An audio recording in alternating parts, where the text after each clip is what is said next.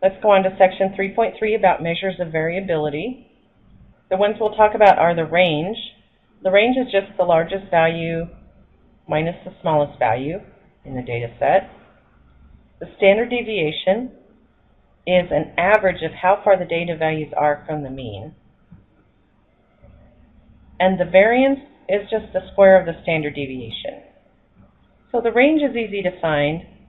The standard deviation is a little bit harder, so we're going to talk more about that one. So the standard deviation measures the variation of values around the mean. Here's a shortcut formula for the standard deviation. This is why I'm going to ask you to use StatCrunch or your calculator or something else to find the standard deviation, because this formula is hard to remember and takes quite a while to calculate. It doesn't look much like a shortcut, even though it is. So, don't worry about learning this formula. We will be using technology such as StatCrunch or a calculator instead of trying to use this formula and calculate the standard deviation by hand. If you have a TI calculator and you'd like to know how to use it to find the mean and the standard deviation, there's a nice video that shows you how to do this, which is out on the class website on Angel. And I would highly recommend that you watch this video. If you do have a TI calculator, it's so much easier to find the standard deviation by using your TI calculator. Another way you can do this is by using StatCrunch. When you do your homework for Chapter 3, you'll be able to use that StatCrunch button to the right in your homework assignment. And if you do Tech Assignment 3, it does go through and it actually shows you how to use StatCrunch for this. So again, I would highly recommend that you go ahead and do that tech assignment so that you know how to use StatCrunch. Because I really don't want you to spend a lot of time trying to use this formula and do this by hand. It's much more important for the standard deviation that you understand what it means in terms of the data.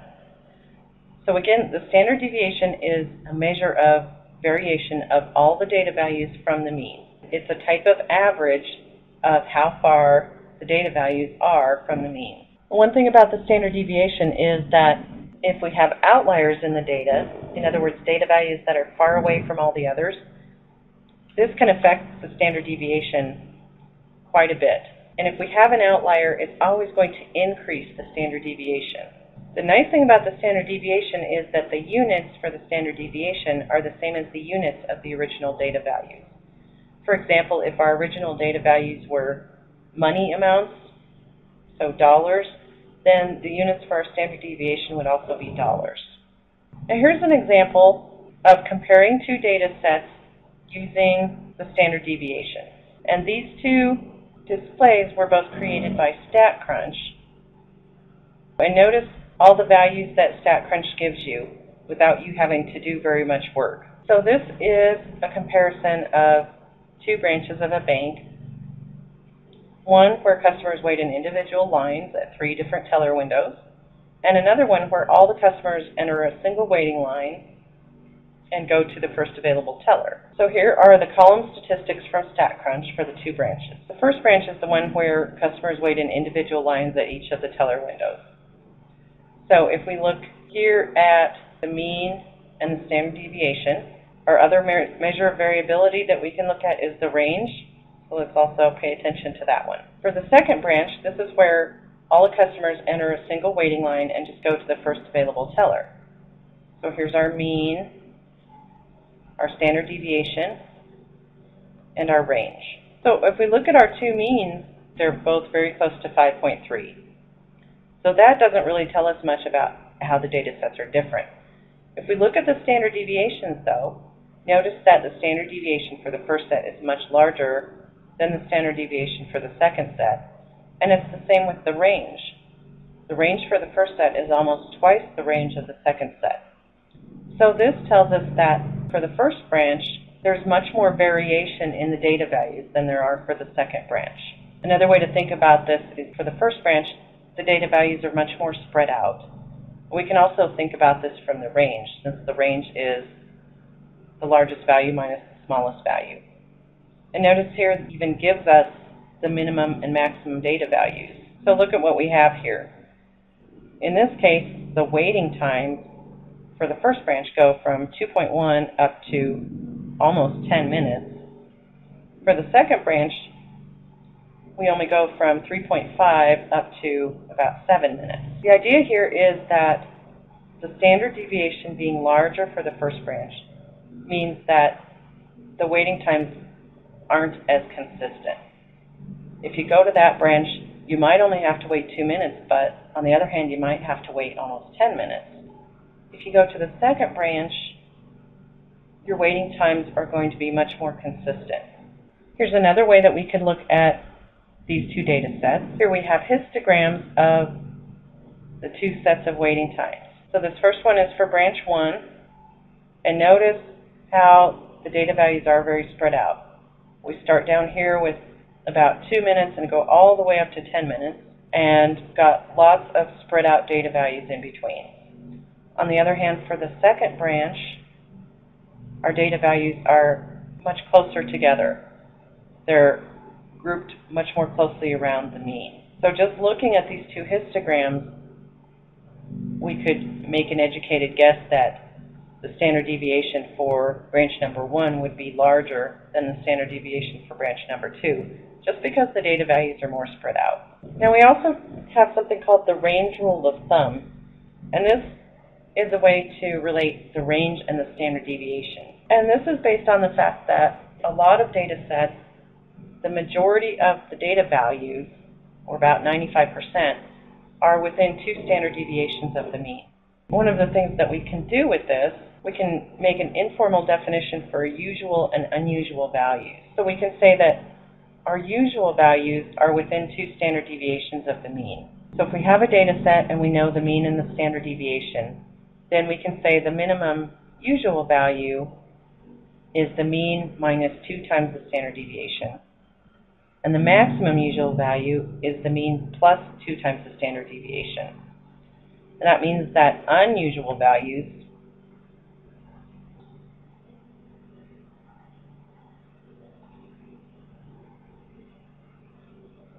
are outside of these two limits.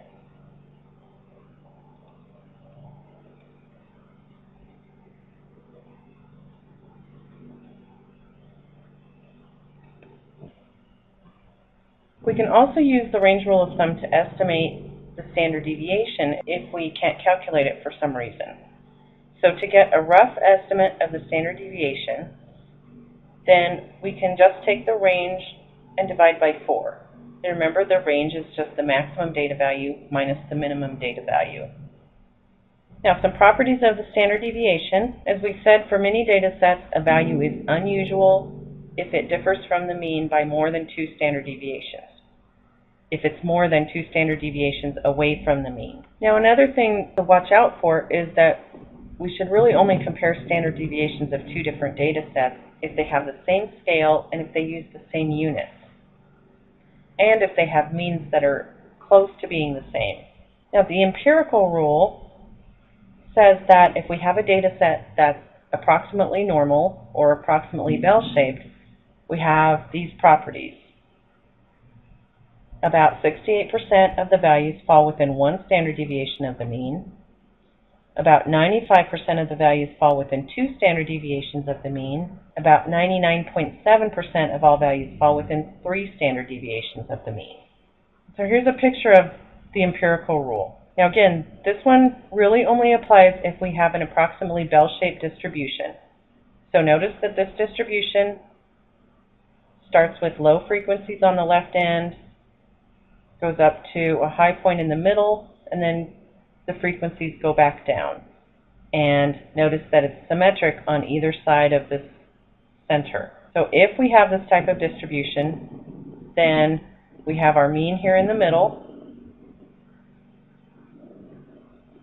and then we're looking at going 1 standard deviation on either side of that.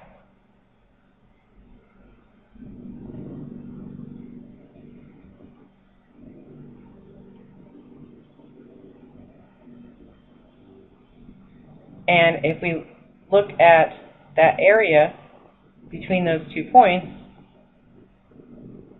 we're we're going to have 68% of the data values in that area. And since this is symmetric, we can even split it up into the two halves. So we'd have 34% on each side. Now, if we do the same thing, only going 2 standard deviations from the mean. So here's our mean. So we go 2 standard deviations this way, 2 standard deviations this way. Then in between these 2 points, we have 95% of the data values. And again, we can split this up into halves because it's symmetric on either side of our mean, and that means that we'd have 47.5% on each side. And finally, if we go 3 standard deviations on either side, so this is 3 standard deviations, and this is 3 standard deviations. Then in between those 2 points, we have almost all of the data, 99.7%. And again, it's symmetric, so if we took 99.7% and divided it by 2, we'd have that much on either side of this. Now, one other thing we can talk about that has to do with the mean and the standard deviation, if we do want to compare 2 data sets that have different means or different standard deviations, we can use something called the coefficient of variation. And this describes how our standard deviation relates to the mean. So if we have a sample, and this is just notation, then our coefficient of variation is standard deviation divided by the mean. So the S stands for standard deviation, and the X with the bar stands for the mean. And then we take this times 100% to put it in percentage form. If we have a population, then our notation is just different. This still stands for the standard deviation, and this still stands for the mean. So this is the same formula, just with different notation. Section 3.4 is about measures of relative standing and box plots. When we talk about relative standing, that means the location of data values relative to the other values within a data set. So we can use these to compare values from different data sets, or even to compare values within the same data set. The most important measure of relative standing we're going to talk about is the z-score. But we'll also discuss percentiles and quartiles, and we'll talk about a new statistical graph that we haven't looked at before, which is called a box plot. Some different measures of relative standing are the z-score. The z-score is just the number of standard deviations a value is above or below the mean. A percentile is the percentage of values less than a specific value. And a quartile is a specific kind of percentile. And this gives us a boundary for the lowest 25% or the highest 25% of the data values. First, let's talk about z-scores. Again, a z-score is the number of standard deviations that a given value x is above or below the mean. If x is above the mean, then the z-score is going to be positive. If it's below the mean, the z-score is going to be negative. So here are what our range of z-scores looks like. If our value x is the same as the mean, then our z-score will be 0. If our value x is 1 standard deviation more than the mean, then the z-score would be 1. If it's 1 less than the mean, then our z-score would be -1. And remember what we talked about with usual and unusual values? Our usual values are going to be within 2 standard deviations of the mean, which means that the z-scores are going to be between -2 and +2. And our unusual values are going to be outside of that range. So they're going to have z-scores that are either less than -2 or greater than +2. So to find the z-score, we have 2 different formulas here just because the notation is different if we have a sample or a population. This is our specific data value. That's x. The x bar is the mean, and the s is the standard deviation. Now if we have a population, then our notation is a little bit different. So instead of the x bar and the s, we have the mu and the sigma. So the x still stands for our data value, The mu is our mean, and the sigma is our standard deviation. And usually we round z-scores to 2 decimal places. Here's an example of finding z-scores and comparing them. So we have an industrial psychologist who develops 2 different tests to measure job satisfaction. The question is, which score is better? In other words, which score has better relative standing? A score of 72 on the management test, which has a mean of 80 and a standard deviation of 12, or a score of 19 on the test for production employees, which has a mean of 20 and a standard deviation of 5. The point is here, you can't judge the scores just by the numbers, because we have 2 totally different tests with 2 totally different scoring techniques. So what we want to do is find the position of each score relative to that particular test's mean and standard deviation. For our management test score, we want to find the z-score for the 72. The 72 would be our x, and our mean was 80, our standard deviation was 12. So we're taking 72 minus 80, which would be negative 8, dividing that by 12, which gives us a negative 0.67. Now for the production employees test score, our z-score would be the 19, which again is the x, our mean was 20, and our standard deviation was 5. So if we take 19 minus 20, we get negative 1, divided by 5, gives us a negative 0.2. The question was, which one of these 2 scores has a better relative standing? A better relative standing when we're talking about z-scores is just whether we have a higher z-score. And if we look at these 2 values, since they're both negative, actually the negative 0.2 is a greater value than the negative 0.67.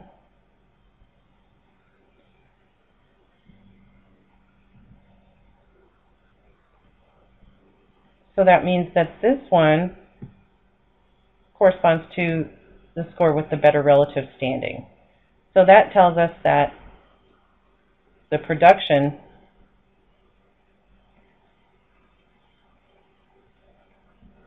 employees test score has better relative standing.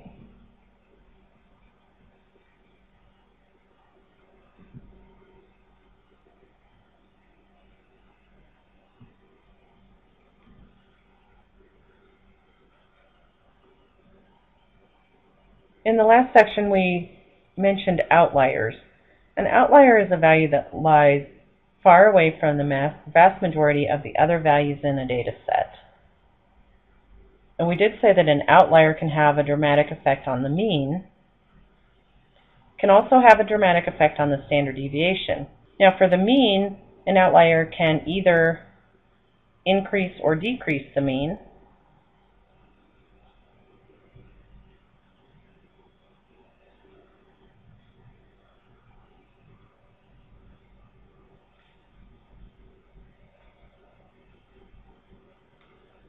But for the standard deviation, if we have an outlier, the effect is always going to be to increase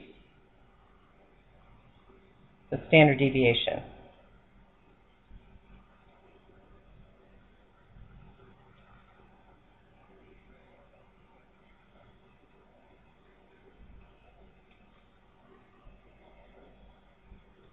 An outlier can also affect a histogram by affecting the scale of the histogram, and this can cause the true nature of the distribution to be obscured.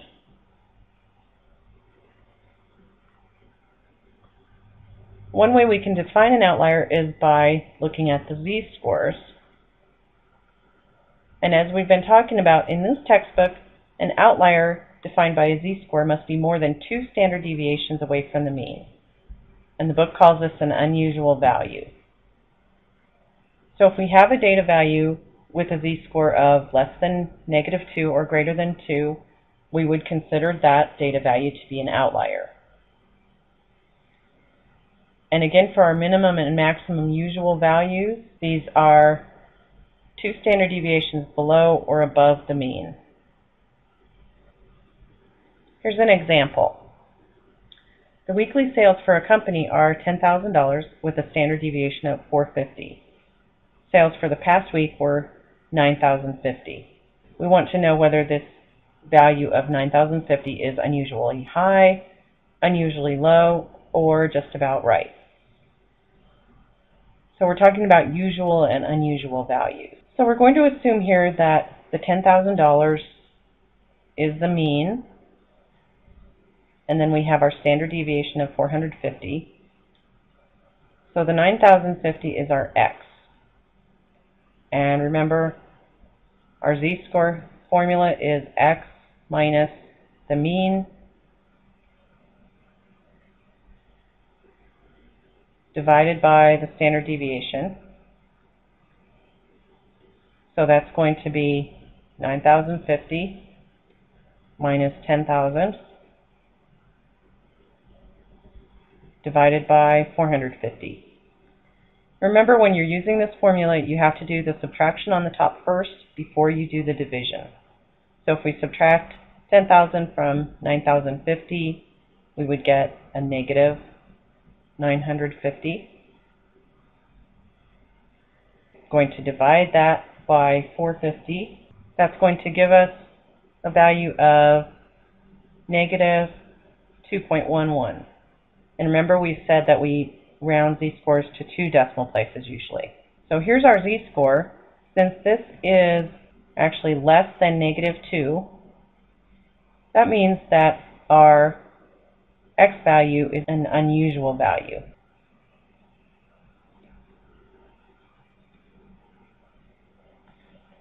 In our choices here, we can pick either unusually high or unusually low. And since this came out to be negative, that means that this would be unusually low.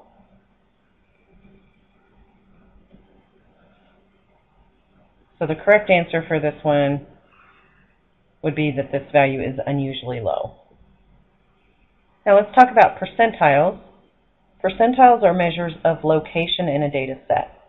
There are actually 99 percentiles in a data set, and the notation we use for this are P for percentile, P sub 1, P sub 2, and so on. And the number that's the subscript tells you which percentile it is. So P sub 1 would be the first percentile, P sub 40 would be the 40th percentile, and so on. Now to find percentiles, if we have a data value X and we want to know what percentile it's at, we would first find the number of values less than that value in our data set. So the number of values less than X, we would divide that by the total number of values. That gives us a decimal value. Then we would multiply that by 100 to get a percentage. And then we're going to round this to the nearest whole number. Here's an example. Here we have a list of the durations in hours of a random sample of all flights of a space shuttle program.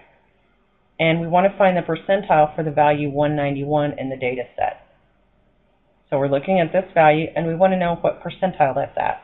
So first it would help to put the list in order from smallest to greatest, because the first thing we'll need to know is how many values are less than the 191. So if we put these in order, then here's our sorted list. Here's our 191. So we can count how many values are less than that. There are 4. And since we have a total of 15 values in this list, then using our formula up here, we would take 4 divided by 15, multiply that by 100, and that gives us 26.7. We're going to round that to the nearest whole number, which is 27. And that means that the 191 is at the 27th percentile in this data set. Now, if we want to go the opposite way, if we have a set of data and we want to know which data value is at a certain percentile, then here's what we do. Again, we sort the data from smallest to largest, and then we have to calculate what we call the index. And this tells us the position of the data value. So for whatever percentile we want, we take that value, divide it by 100, and then we multiply by n, which is the number of data values in the set. Now, if the answer we get is not an integer, in other words, not a whole number, then we round up. and this gives us the position in the sorted list of our percentile. If the index I does turn out to be an integer, then we find our specific percentile by averaging the data values in two positions, the ith position and the I plus first position. This is much easier to see if we do an example. So again, we have the list of durations of the flights, and we're trying to find the 75th percentile for this data. So we want to know what data value is at the 75th percentile. So again, we're going to start by sorting the data, and then we're going to calculate our index I. And to do that, we look at which percentile we want, which is 75. So we take 75 and divide by 100. We multiply that by the number of values in the data set, which was 15. If we do this, we get 11.25.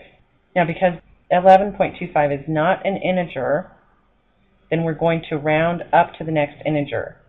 And for this particular type of problem, we're always going to round up. So if we round up to the next integer, which is 12, that tells us that our 75th percentile is the value that's in the 12th position in the list. So when we're calculating this index, the index is the position in the list of the data value. And if we look at our sorted list of data again, if we count over 12, the value in the 12th position is the 266.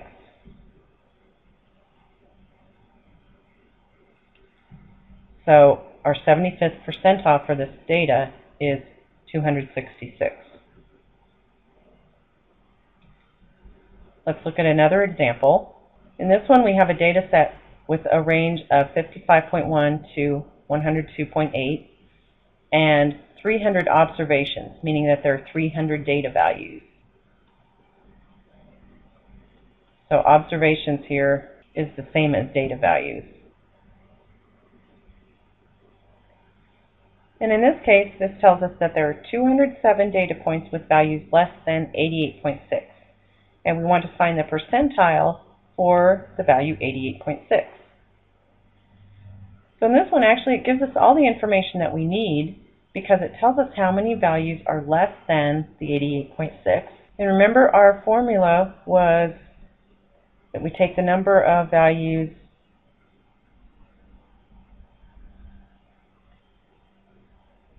less than our value,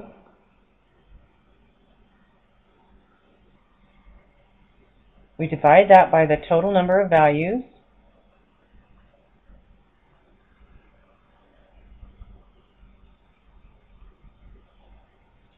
and then we multiply that by 100. So that means we're going to take our 207, because that's how many values were less than the 88.6. We're going to divide that by 300, because there were a total of 300 data values. And then we're going to multiply that answer by 100. 207 divided by 300 gives us 0.69. So if we multiply that by 100, we get 69. So that's our percentile for the 88.6.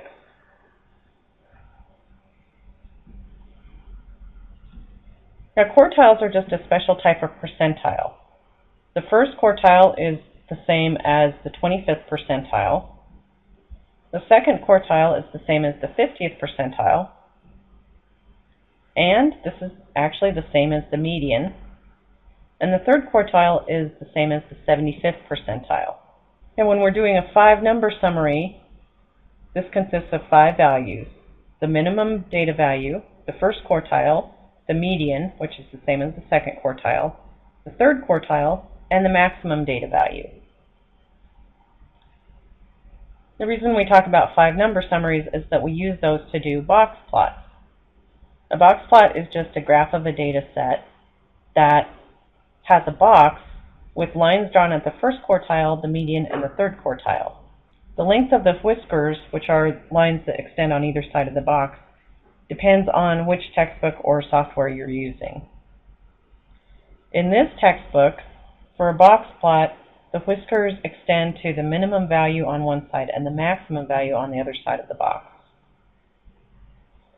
So here's what a box plot would look like. Notice that these 5 numbers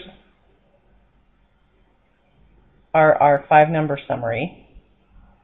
We've got a minimum and a maximum, and that's how far our whiskers extend, or out to the minimum and to the maximum.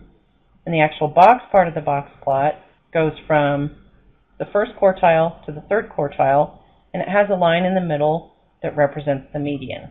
Now you can tell something about a distribution from looking at the box plot. If we have a set of data that's normally distributed, then the box plot is going to look fairly symmetric. So for one thing, the median is going to be right in the middle of the box, not off to one side or the other. And the whiskers should extend about the same distance in either direction from the box. If we have a skewed distribution, then that means that our box can be further on one side or the other. And also, if you look at where the median is in the box, it's probably not going to be in exactly the middle of the box, but it's going to be further towards one side or the other of the box. So here are a couple of other box plots that would represent skewed distributions. Notice in this one the median would be further to the left in the box, and also the whiskers aren't the same length. The one on the right side is shorter than the one on the left. And in this box plot down here, our median is actually further to the right side of the box, although the whiskers are closer to being the same length. Now for modified box plots, this is just a different representation of box plots that you see in some software. In this, we consider outliers to be data values that meet specific criteria. And for a box plot, we'd consider a data value to be an outlier if it's above the third quartile by an amount greater than 1.5 times the IQR. And the IQR is the Q3 value minus the Q1 value.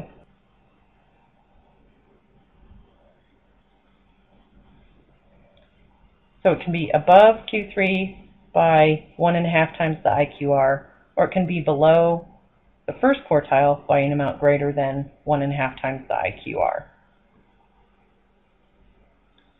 If we have a modified box plot, then the whiskers don't go out to the minimum and maximum data values. In this case, we use a special symbol like an asterisk or a cross to identify outliers. For modified box plots, the whiskers only go as far as our limits for the outliers. Here's an example of a modified box plot. And this is just so that if you see one, you'll understand what this means. So in this box plot, we have our whiskers. Notice they don't go out to the maximum data value. And the 2 dots on the right side of this box plot mean that there are actually 2 outliers.